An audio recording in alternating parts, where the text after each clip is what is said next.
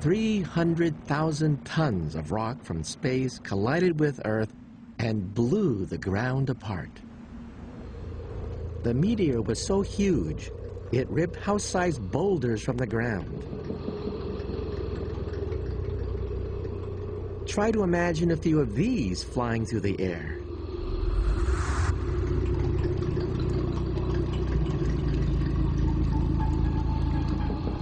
My fragment is part of that meteor.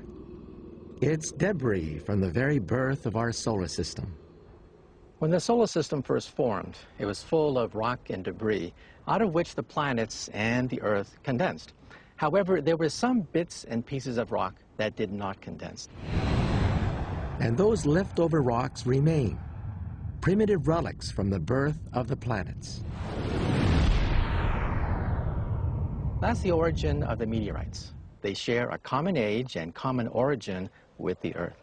So if you know the date of this rock, then you know the age of the Earth. In 1955, using radioactive dating on this very meteor, scientists at last revealed the Earth's true age. The search that had started with Usher and Hutton was over.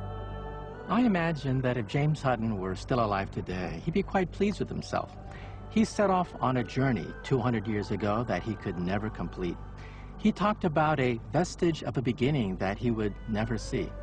Well, today, by looking at rocks, not from Scotland, but from outer space, we can nail that number right to the wall.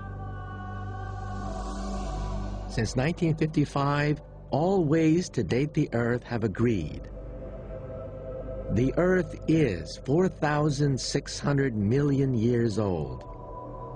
That's 4.6 billion years.